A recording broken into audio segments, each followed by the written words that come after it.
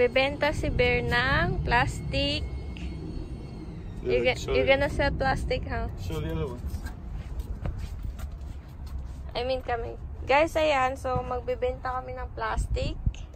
Why we gonna sell plastic bottles? We've had this in the backyard building up for like 3 months or 4 months.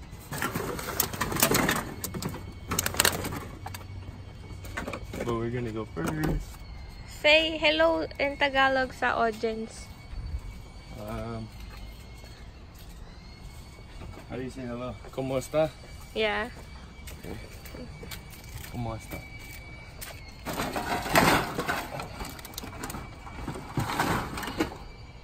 Bear is driving. Tell them where are we going? Recycle. And then after that, Then we're going to get pancit canton. pancit canton? Just kidding. We're gonna eat Filipino food. Yeah, I'm just kidding. We're gonna get binagoang talong. No? Yeah, we do.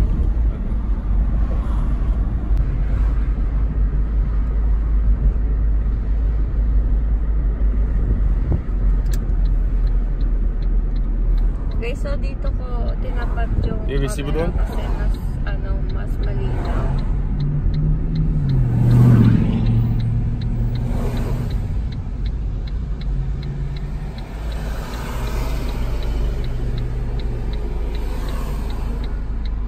Dito meron din. And dami nagbebenta. Ayan. Ito namin guys. So, si Bear kumuha muna ng lalagyan. Kasi bago nila timbangin, separate muna ito. And then, separate din namin to. So, tignan natin kung magkano yung kikitain namin sa pagbebenta.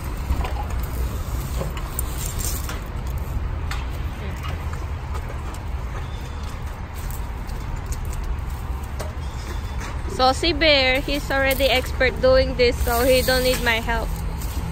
I would appreciate your help. I'm just kidding.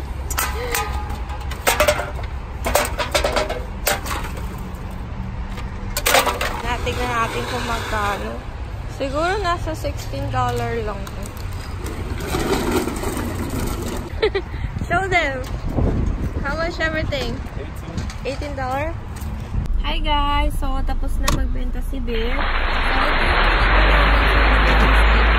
$18 na rin siya. So, sayang din siya guys kung hindi namin iipunin yung recycle, no?